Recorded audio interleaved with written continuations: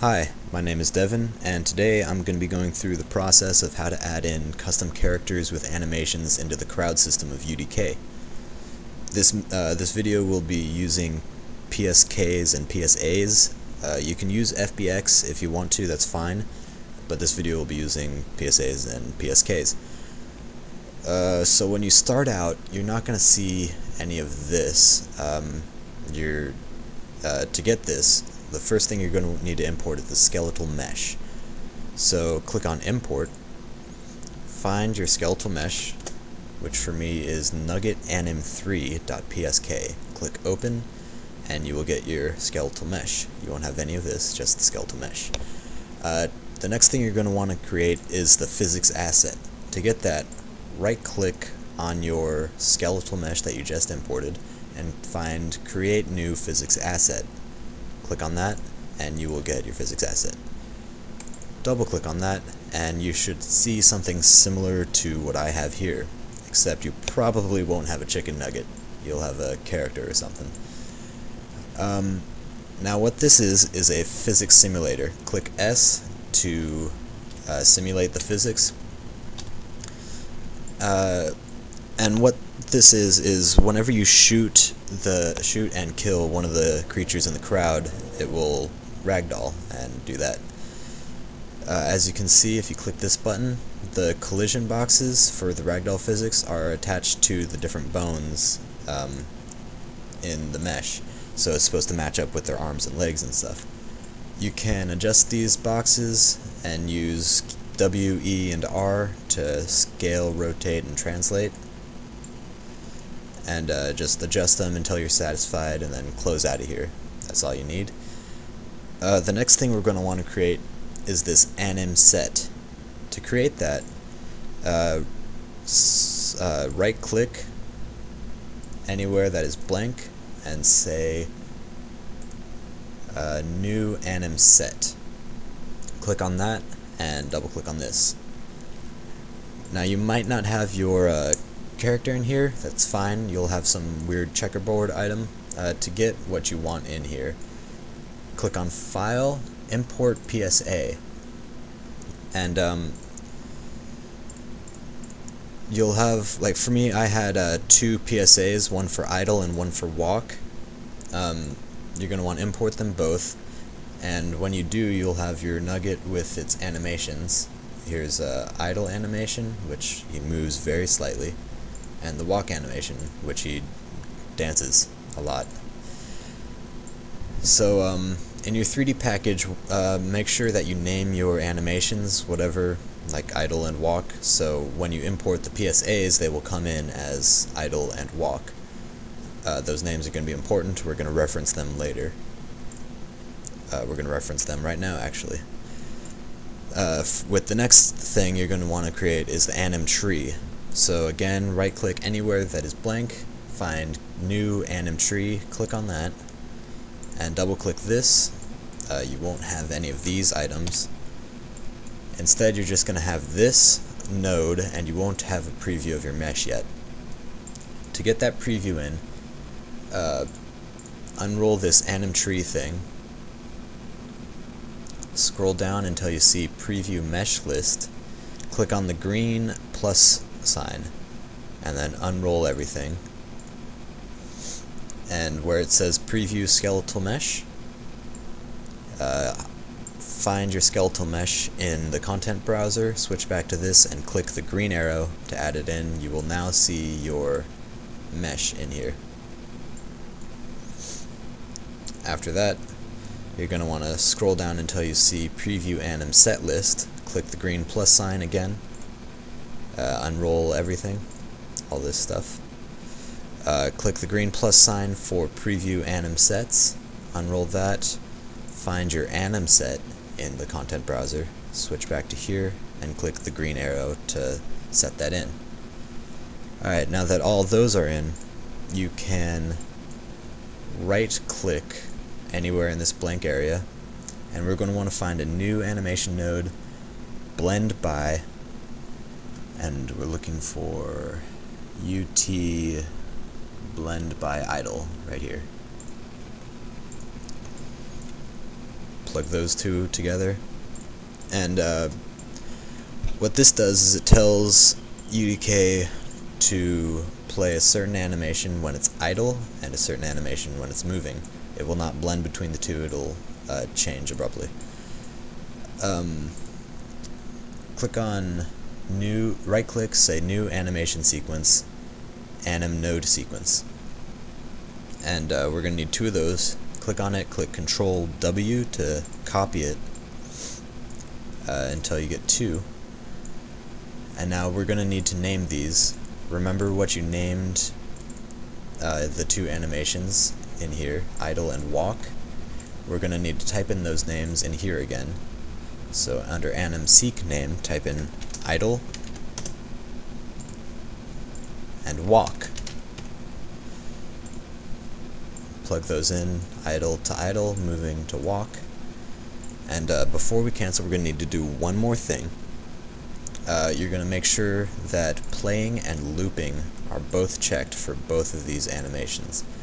If you don't do that, then when it plays in-game, it will only play the first frame. If you don't have playing checked, it will just have the first frame playing and nothing else. It won't continue. And if you don't have looping checked, it will not play the animation again after the first cycle of the animation is played. Alright, so now that we have all these things, we're going to need to find these archetypes. As far as I know, I can't find out how to right click and find them, so what we're going to do is go to UDK game, type in example, and we're going to want to copy these 2 archetypes, the bishop crowd and example crowd list. To copy them, right click, say create a copy, and type in your package name here, my nugget package.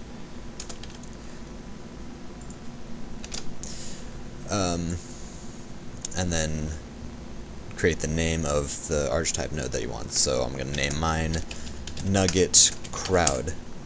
Click OK, and it'll create a copy in your package. And then do the same thing for the archetype list, except call it a crowd list. So nugget crowd list. Click OK to copy that one over. And go back to your package. Let's get rid of that. And you should have your 2 archetypes there. They will still have the default UDK meshes and animations in them. We're going to want to change that. So double click on the archetype node. Oops, I already had it open. Find skeletal mesh. You're going to want to point to that skeletal mesh with the green arrow. Find your AnimTree template, which is your AnimTree. Click the green arrow again. And your PhysicsAsset right here. Click on that. And then we don't worry about animations, leave that blank. Where we add in the animations is down here at AnimSets. Click the green plus sign, unroll that, and find your AnimSet in the content browser. Click the green arrow here.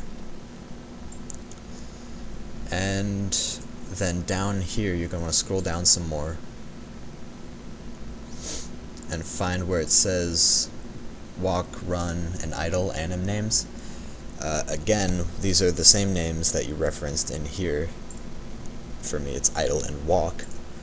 And the crowd system, when they move, they actually run, so click the green plus sign and type in the name of your moving animation, which for me was walk.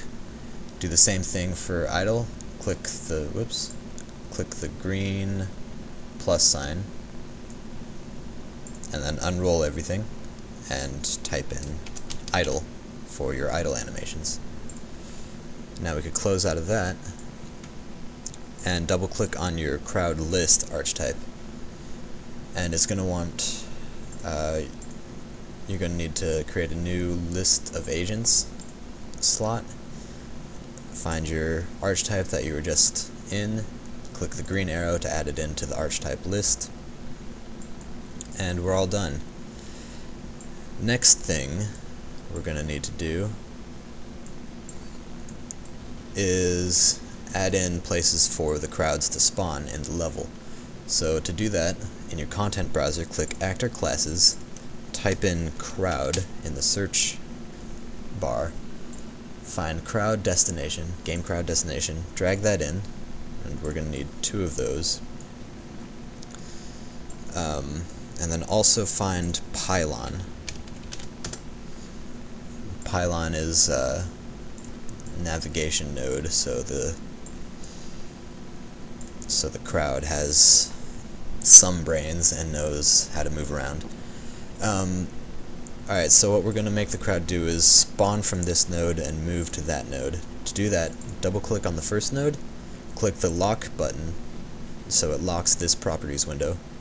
Click on this and say next destination, click the green arrow, and so what that'll do is once they spawn here, you'll see the line move to the next node.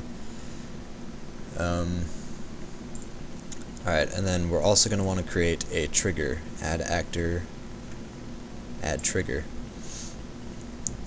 so that when we run over the trigger, it will spawn the crowd. Also, for now, we're going to make it so that this trigger is not hidden in the game. Type in hidden in the search bar and uncheck these options.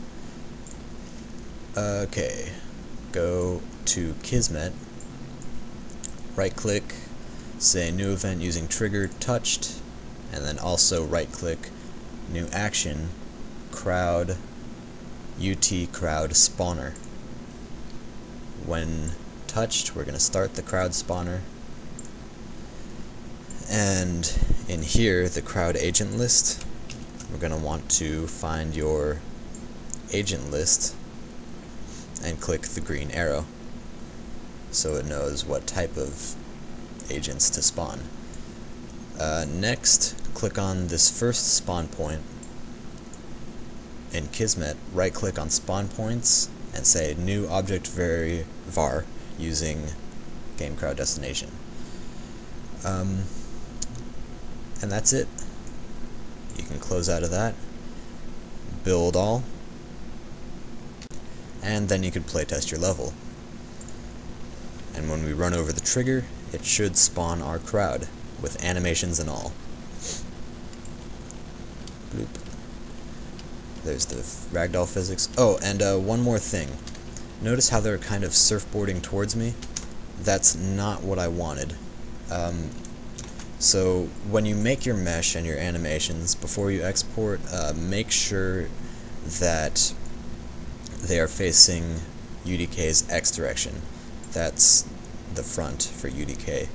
For me, in Blender's Y direction was the front. So